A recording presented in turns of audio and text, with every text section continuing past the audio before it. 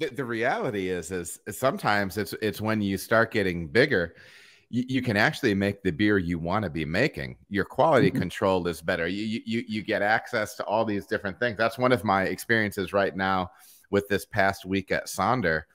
It's wild. Chase has a background from New Glarus. He spent a ton of Mhm. time at New Glarus, and they make a ton of beer. And so to see the stuff that he's implemented in that brewery there, me coming from primarily a pub side, you walk into that and you're like, oh man, dude, I can do things so many different ways. I can be more Mhm. efficient. I can be cleaner. I can be sterile. Mhm. Like things like that actually start to come into play. And so sometimes that's the ironic thing where, a lot of times, I mean, it's at least possible as places grow, they're probably Mhm. making the beer they actually want to be making, and potentially it's a technically better beer than it was before, Mhm. you know? Yeah. So And yeah, quality means two different things depending on your size. When you're a tiny little brewery and you never brew the same thing twice and you make whatever you want, quality is just making delicious beer every time. yes. When you're a regional brewery and you've got flagships, quality is consistency.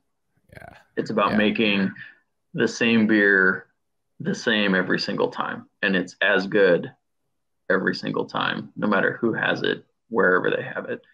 And that's a completely different skill set from just making tasty recipes and Sure. making delicious beer. Um, Especially when you're not the only one brewing it, you've got a team of, 15 doing it, and all 15 of them need to, be aligned and have the same training to make the same beer, and it's a totally different game. But that's I think where regional breweries kind of can settle into a good place. And you talk about your Bells and your Founders and your Firestones and like big breweries, right? They're fans, they're beer nerds from the early days. Oh, they sold out, whatever. They're adored in craft. People look up to them. Obviously, they still sell a ton of beer because they never gave up on quality. Sure. They grew and they made money and they spent money, but they never gave up on quality. They're always striving to be better. They're always striving to innovate. And so after you fall out of fandom with the nerds and then you get big, but then you kind of get into this new zone where people you just become the go-to beer, Sure. right? And that's kind of where we see truth is these days. Our flagship IPA, it's everywhere.